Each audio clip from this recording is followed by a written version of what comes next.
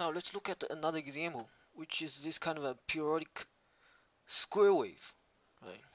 So this is some kind of schematic diagram about what this kind of square wave actually looks like. It's first of all, it's symmetric with respect to zero, right? The horizontal axis is here. That's the horizontal axis denoted by n, right? And the square wave is basically symmetric with respect to n equals to zero. You see, so the non-zero part, the part that's has an amplitude of 1 goes from minus n1 to positive n1, right? That's the non-zero part. But the period of this square wave, the fundamental period of this square wave, is not just this non-zero part, right? It's actually, if you want to count the number, the period, you have to sort of, for example, if you take this stick as a reference, right? This particular stick as a reference, you have to look at the next stick that's here, right? So the period of this wave, the fundamental period of this square wave is actually big N, right? So the stick in the center is here, right? That's N equal to 0. And then the next one is at big N, right? So that's the period. So so if you want to sort of make this kind of wave in Matlab, they will look like that, right? So the horizontal axis is small n, right? And then it's symmetric with respect to n equals to 0, and it has amplitude of unity for those segments, right? And then amplitude of 0 for these alternating segments. So for this particular example, you can sort of see n1, big n1, n1 actually equals to 2, right? Because this is 0, right? And then this is 1, and then this is 2. So big n1 actually equals to 2. Right? And then what's actually the fundamental period, right? The fundamental period, if you look at the center stick here, when do you actually get the next center stick? It's right here, right? It's right here. This stick actually at location 9. You see, because here it's 10. This is 10, so this is 9, right? So the fundamental period is actually 9, right? And the code for making this particular square wave, this periodic square wave, looks like that. So big N, the fundamental period equals to 9, and then N1, big N1 equals to 2, right?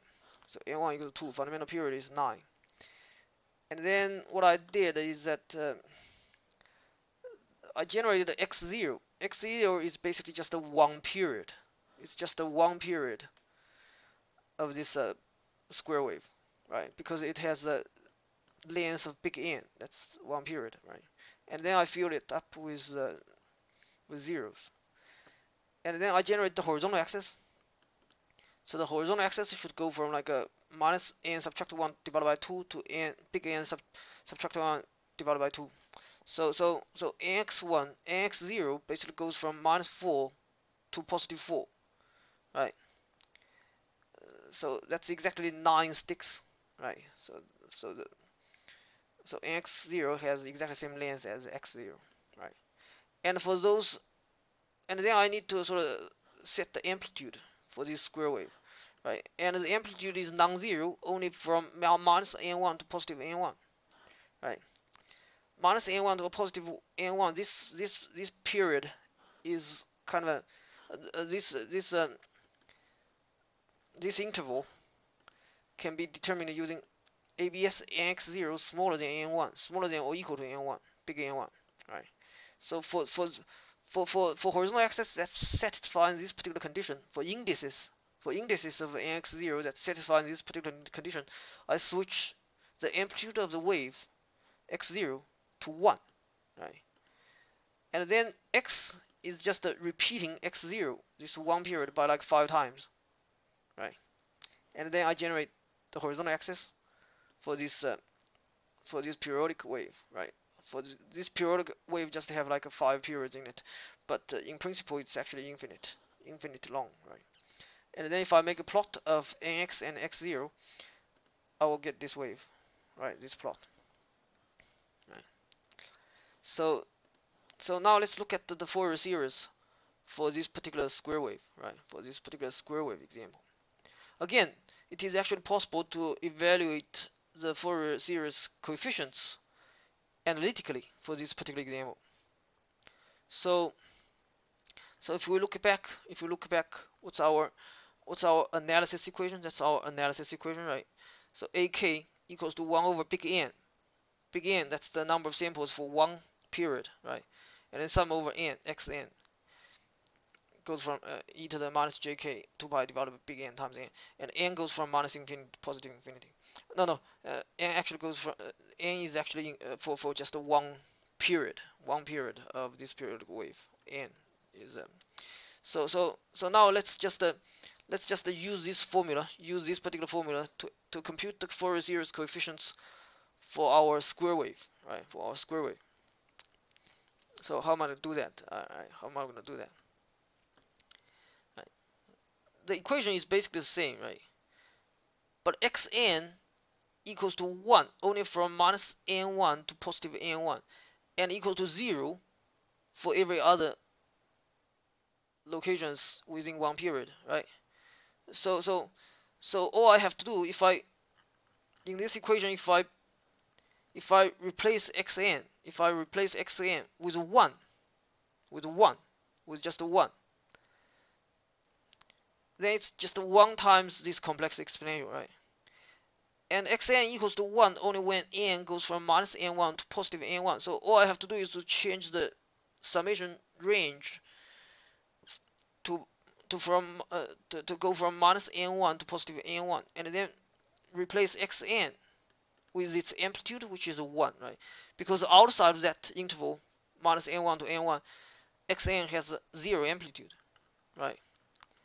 So that equation essentially becomes this thing, right?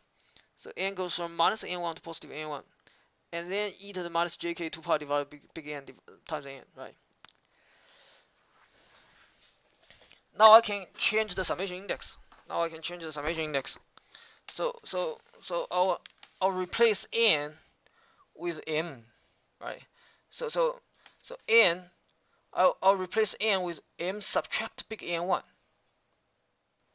right? So n is replaced with m subtract big N1, and then m is gonna have a range not going from minus n1 to n1 anymore. It's going from 0 to 2n1, right? So m subtract n1 goes from minus n1 to n1, right? So if you do this switch of indexes, replace n with m subtract n big N1, then you can change the summation to this particular form, right? M goes from 0 now. Now the starting index, the index starts from 0 instead of minus n1, right? And then I can take this minus n1 out of this summation, because this minus n1 times e to the minus jk 2 pi divided by big N does not depend upon m. You see, the summation index is m, but this thing doesn't depend on m. So I can take this thing outside of the summation. So what I get is here, right? So 1 divided by big N, 1 divided by big N, and then e to the jk 2 pi divided by divided by big N times big N1. It's minus cancels out, right? And then the stuff left in the summation is just m goes from 0 to 2n1, and then e to the minus jk 2 pi divided by big N times m, right? So this becomes our summation. And at this point, we can utilize the geometric series, right? The geometric series result. If you guys don't exactly remember what geometric series actually tells us, it's like that. That's the geometric series, right? So n goes from 0 to big N subtract 1, r over n, equals to either big N when r over equals to 1, or equals to 1 subtract r over to the big N's power when r over is not equal to 0, to 1, right? So in our geometric series, we need to identify what's our alpha, and then what's our big N, right? Or big N subtract 1. What exactly is our big N subtract 1, right? So the summation that we are trying to evaluate is this thing, is this particular summation, right? So the alpha is identified like that. It's e to the minus jk 2 pi divided by big N, right? That's our alpha, right? This thing, this part, without the m, right? Without. And then what's our summation range? 0 to 2n1. So big N subtract 1 equals to 2n1, right? So in this particular form, the power here, the power here is actually the summation, the upper range of the summation index plus 1, right? Right. Do you see? The upper range of the summation index is n subtract 1 here, and then the power is this summation index big N subtract 1 plus 1, right? So it's 1. So in our case, that's our arva, right? That's our arva. And then arva raised by 2n1 plus 1. This is supposed to be our power, right? So 1 subtract arva, 1 subtract arva, 1 subtract arva to the 2n1 plus 1's power. That's here, right? 2n1 plus n's power, right? And this is when the arva is not equal to 0, to 1. When arva is not equal to 1 means what? Means k is not equal to 0 or positive minus big N, positive minus 2 big N, right? This when k is not equal to this thing, we have this result from the geometric series summation, right? And then we can do some rearrangements. Arrange the numerator and denominator, taking out some common factors, right? And what's if we take out this common factor and then take into account this complex exponential, we can rearrange the terms into this particular form, right? And the reason I want to put the equation into this particular form is because it's a complex exponential with these two are actually conjugate to each other. You see, it's conjugating to each other. These two terms are conjugating to each other also, right? Because the face is like the same. The face is the same, except with the minus sign here. No minus sign here. The face is the same with a minus sign here, but no minus sign here, right?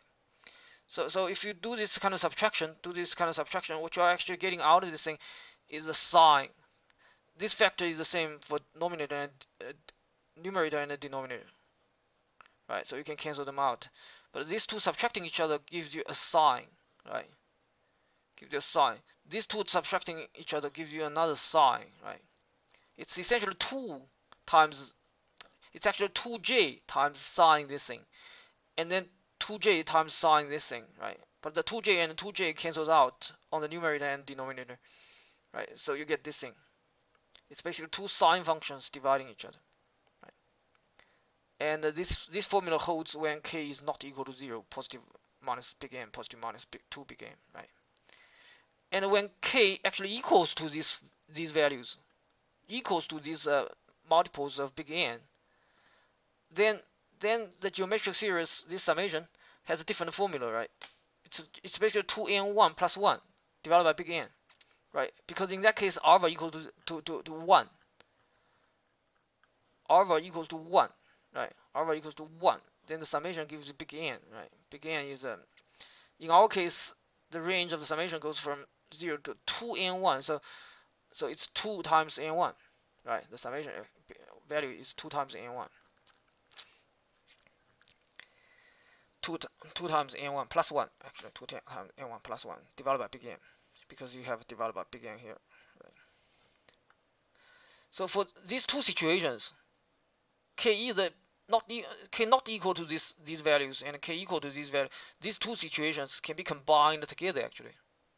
If you combine these two situations together, you can write big N times ak equals to this sine function divided by this sine function. Here we have introduced a big omega. Big omega equals to what? Big omega equals to 2 pi k divided by big N. So it's basically integer k times 2 pi divided by big N. Right. So big omega, you can think of a big omega as a even sample of the horizontal of the frequency axis, right? And the interval of the sampling is 2 pi divided by big N, and then all the samples on this axis is just the integer times 2 pi divided by big N, right? 2 pi divided integer times this particular interval, 2 pi divided by big N, right? And then k is just any integer. K is just any integer. It doesn't have to be this value. It doesn't have to be this value, right? This formula actually is applicable for both kinds of situations. Both kinds of situations. You see.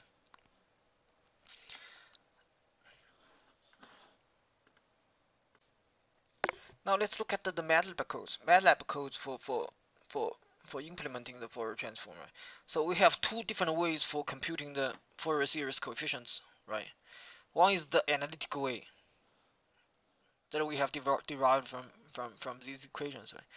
And another is just the application of this particular formula, which can be implemented using just the matrix vector multiplications, right? Right. So we are gonna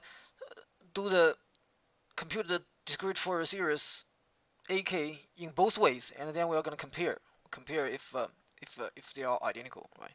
That's the first thing we're gonna try to do. So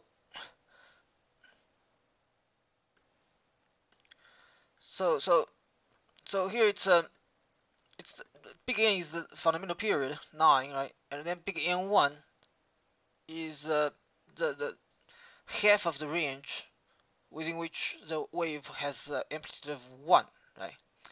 And then here I was constructing the periodic wave with just 5 periods, right? Periodic square wave with just 5 periods. One period is just x0, right? And its horizontal axis is nx0. Right? So let's see if we can actually construct our Fourier series by using Fourier series coefficient by using this particular equation, right? And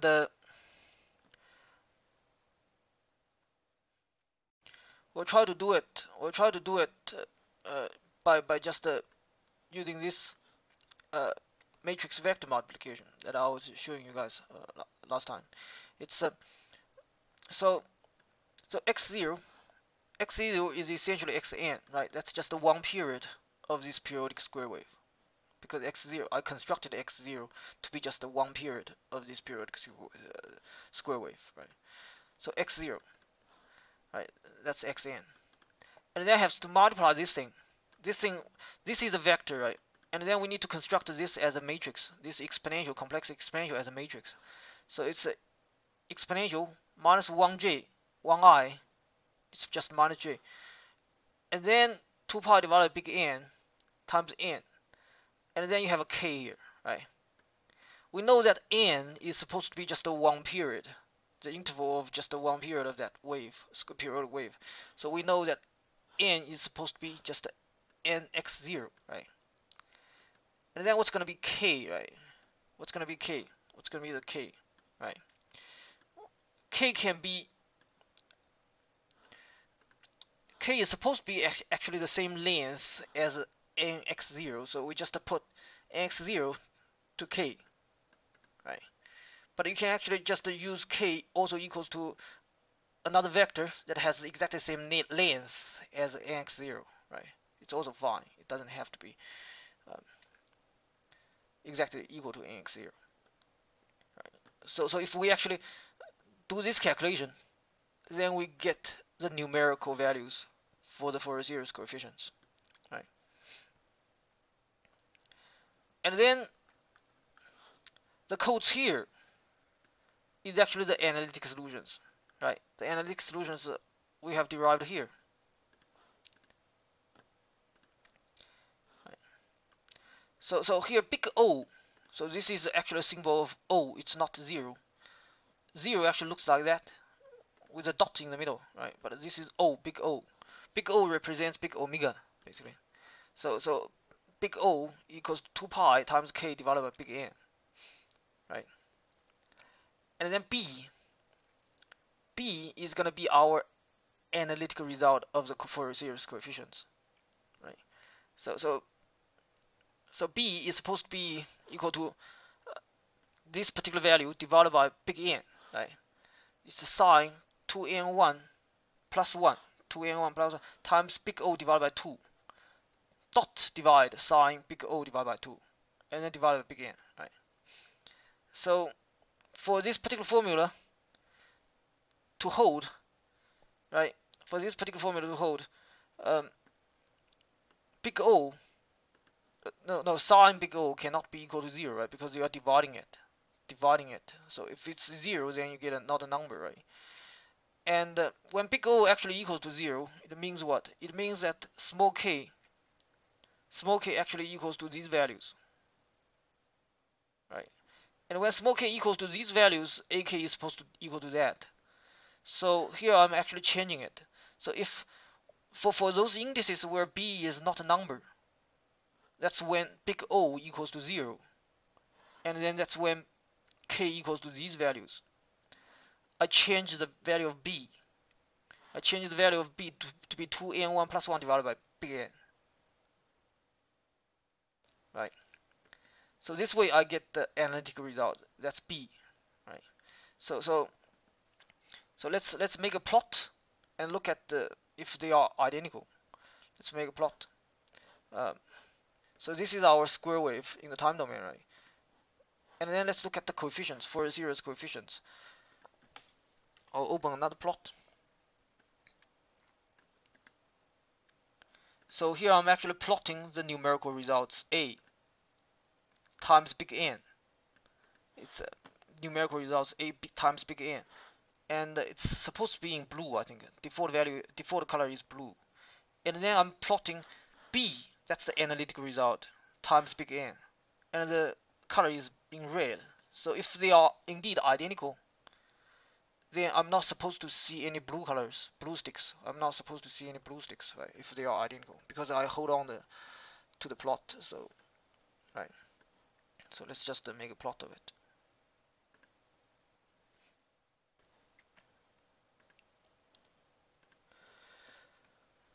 And you can see it's indeed the same, exactly the same, right? You don't see any blue sticks. Right? It's all red sticks. Right? So that's the first part of this particular example. We're basically comparing numerical results with the analytical results. Right? Now let's look at two different effects. One of the effects is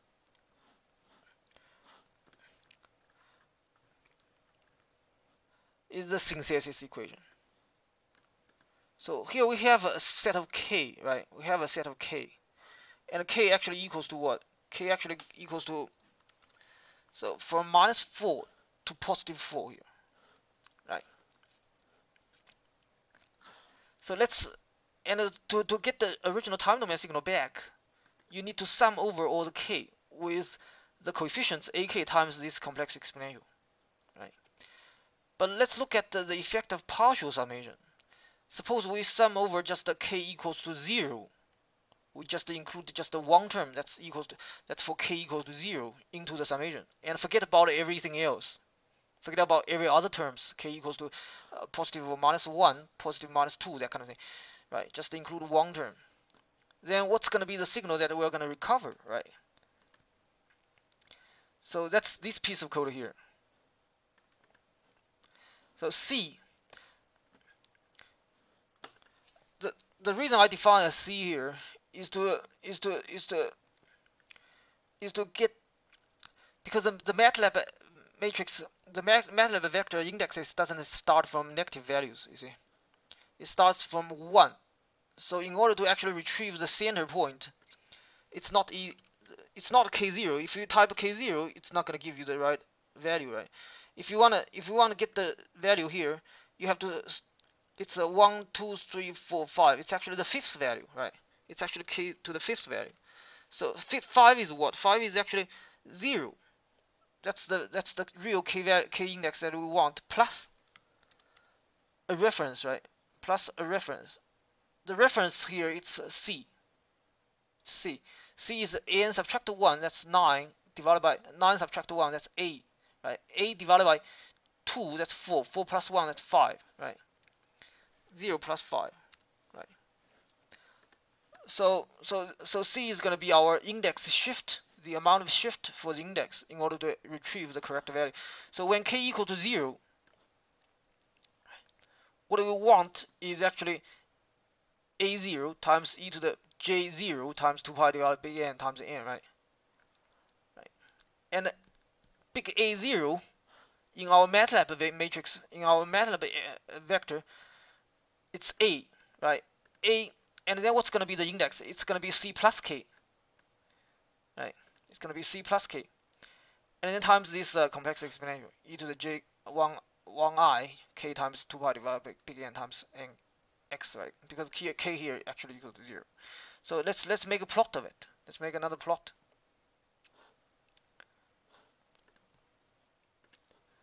So maybe I should just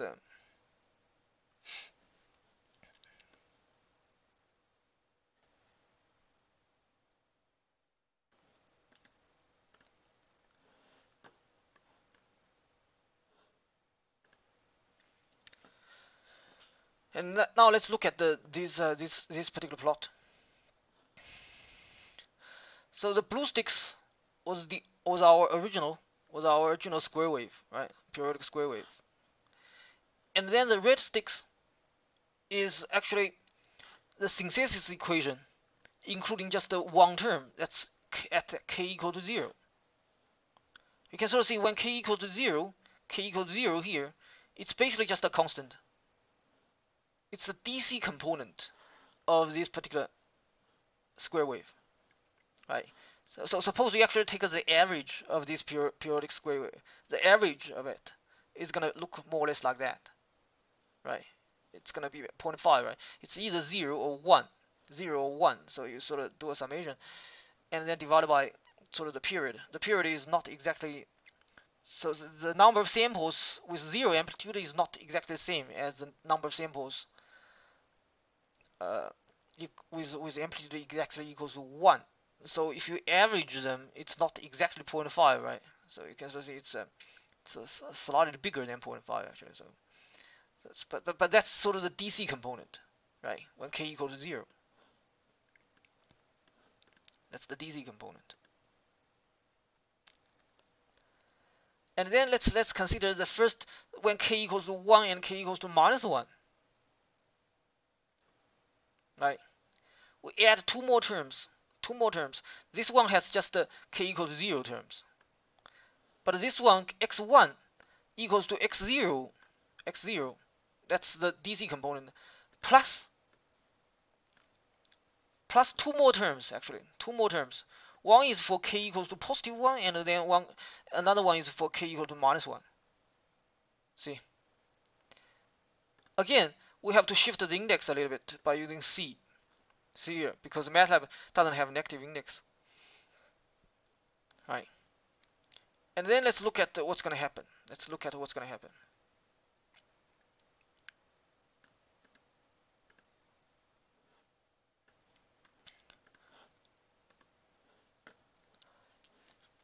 So this is blue is still the original periodic square wave.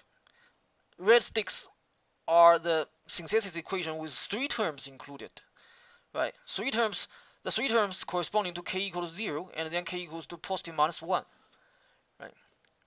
So now you can sort of see that it's not just the DC component anymore. You actually have positive and negative values. Actually, you have overshoots, right? This is overshooting, and then this is another overshoot, right? Downshoot, basically. Overshoot, downshoot, right? But you can sort of see the shape actually matches better. It's not just a uniform amplitude. Now you have this kind of a better match to the original shape of the periodic square wave, right? Better match. This is by including just the 3 terms, right? Let's include more terms now. This is a positive minus 1. Let's do positive minus 2. Positive minus 2, k equals to positive 2 and k equals to minus 2. Let's include 2 more terms, right? And then let's see what's going to happen. You can imagine, right? You can imagine it's gonna be a better fit. It's gonna be a better fit to the observed to the original waves. The overshoot or the downshoot, uh, the overshoot is actually becoming less, but the downshoot sort of is increasing actually. So, right, two more terms. Let's keep increasing. Let's keep increasing the number of terms included. Now let's do 3. K equals to positive n minus 3.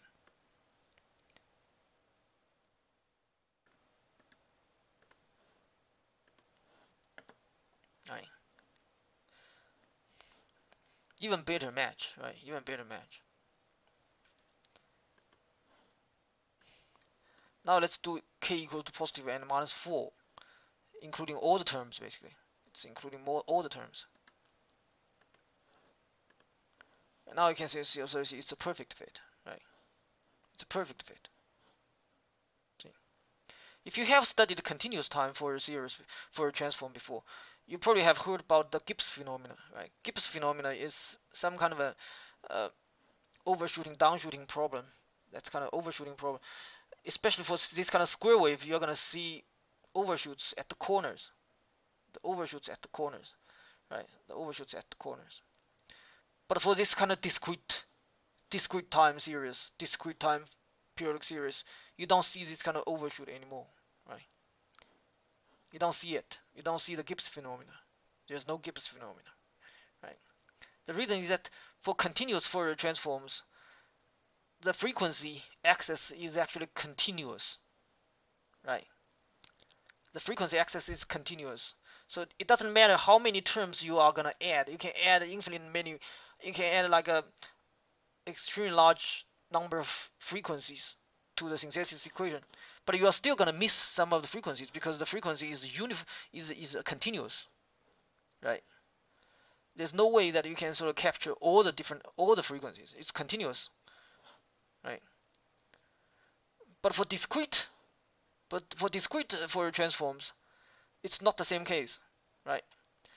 The frequency is actually discrete. It's discrete k, right? So k actually can equal to either, for this particular case, k just has like 9 different values from -4 to +4, right? So it's possible for you to actually capture all the frequency contents, right? There's nothing actually missing. In the continuous frequency in the continuous Fourier transform case, it's not the same thing. Frequency axis is continuous, right? By taking just a few discrete samples, you're not going to capture all the frequencies.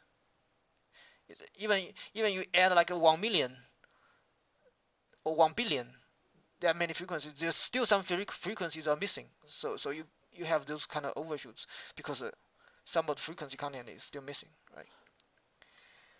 But for discrete time series, it's not the same. It's not the same thing. It's not the same thing. And that's the first thing I would like to demonstrate, right? I would like to demonstrate. And there's a second thing. There's a second thing that I would like to show you guys. The second thing that I would like to show you guys is about this particular equation. It's about this particular equation. So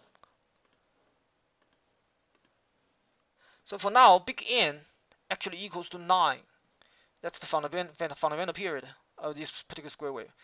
Suppose I want to sort of increase the period, the fundamental period, right? I want to sort of pull apart all those non-zero sticks uniformly by increasing the fundamental period. Right? Suppose it's no longer 9. I want to use 11, 21, 41, that kind of thing. I want to increase the fundamental period. Big N1 is still holding constant. So the width of the non-zero part is still fixed, but I'm extending the period, increasing the fundamental period from 9 to 11, 21, 41, that kind of thing.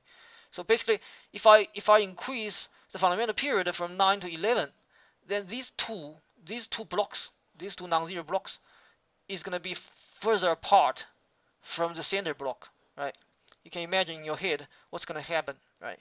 If I increase it to like 11, then this block is shifted to the right side, by like two samples, right? And then this block is shifted to the left side by like two samples, right? So the separation between those blocks, non-zero blocks, becomes bigger, right? And then let's find out what's gonna happen. What's gonna happen um, to the Fourier series coefficients, right? Basically, basically, uh, basically to this plot, right? This plot is on figure 2, I think. This plot, that's this plot, right? This is for big N equals to 9, right? But let's see what's gonna happen if we actually change it to um, change big N to 11, for example. Let's change it. Let's change it to 11. Change it to 11.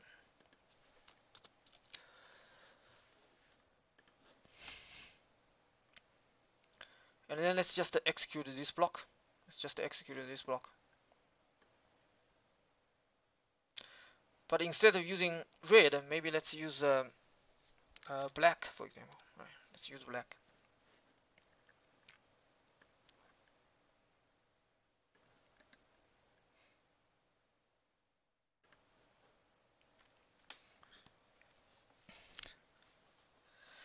And that's a comparison between 9 and 11. Big N equals to 9 and big N equals to 11. Right.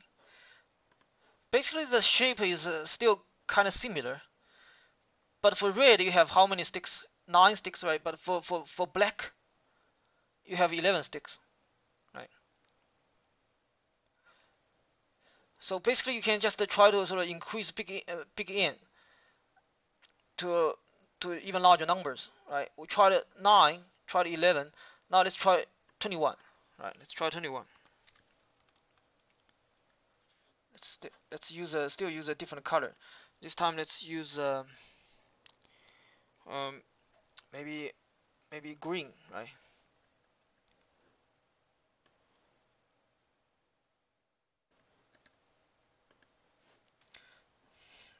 That's green, right? That's green. Even more sticks, 21 sticks, right? And then let's try 41. Let's try 41. 41. 41. And then let's use a still different color, maybe magenta, right?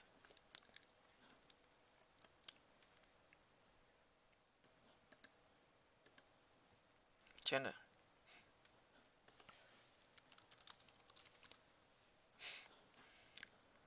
So if you actually sort of look at all the different colors, you can sort of see what's actually the effect of increasing big N, right? What's actually the effect of increasing big N, right? Increasing big N gives you a denser sample of actually a same function that looks like that. See, the envelope still stayed the same, except that the number of sticks that's sampling this envelope is getting denser and denser, right? So red sticks have just 9 of it, and then black sticks 11 of it, black sticks, and then green sticks, and then magenta sticks, right? Magenta sticks. It's just getting denser and denser, but it's still the shape of the envelope function did not change. See, the shape of the envelope function becomes more and more clear, right? Because you have more and more denser sampling, right? So now if we actually want to go back and look at this particular equation, it means what? Once we actually increase big N, if we increase big N from 9 to 11 to 21 to 41, the interval 2 pi divided by big N becomes smaller and smaller, right? Smaller and smaller. And then k is still the same set of integers, right?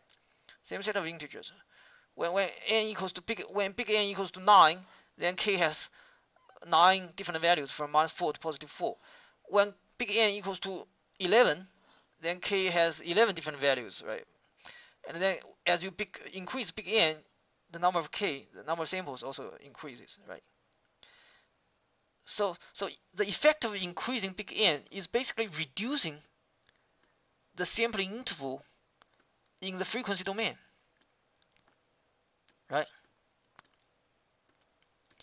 But the shape of the function is still the same. The function form didn't change because big N1 is the same, right? Because we have fixed big N1 to 2. We did not actually change big N1. So the shape of this particular function is still the same. It's the same some function form, but big omega is being sampled using a denser set of points, right? As we increase big N. So you can imagine what's going to happen. What's going to happen if you actually increase big N to infinity, right? If you actually increase big N to infinity, what's going to happen, right? If you increase big N to infinity, essentially you get an aperiodic wave, right? If big N is really infinity, then this block is located at minus infinity, and then this block is also located at minus positive infinity, right? And then for any kind of practical application, just looking at a finite duration signal, you have just a one non-zero block that's in the middle, right? So effectively, you are actually retrieving an aperiodic signal, right? If you increase big N to infinity. And then what's going to happen? What's going to happen in the frequency domain in the Fourier series? The sampling is so dense, there's no way to distinguish the different sticks, right? It becomes effectively a continuous function. And that continuous function is this function. And big omega becomes continuous, right? The sampling interval becomes 0, right? So that's how the time and frequency axis can be sort of related, right? Increasing the period in the time domain is equivalent to increase the number of samples in the frequency domain. As long as the shape of one period doesn't change, the function form is not going to change. The function form of the Fourier series is not going to change, right? It's just the sampling is going to become denser and denser, right? And in the extreme case, when big N becomes infinity, this periodic square wave, effectively becomes one block of square wave that's aperiodic, right? There's no period because the period is like infinite. And in that case, the Fourier series essentially becomes a continuous function, right? Because the sampling interval has reduced to 1 over infinity. That's basically 0, right? It essentially becomes a continuous function, right? So now we can sort of see the connection, how the discrete Fourier series can be connected back into continuous Fourier transforms, right? Just by reducing the sampling interval, increasing the period, and reducing the sampling interval in the frequency domain, right?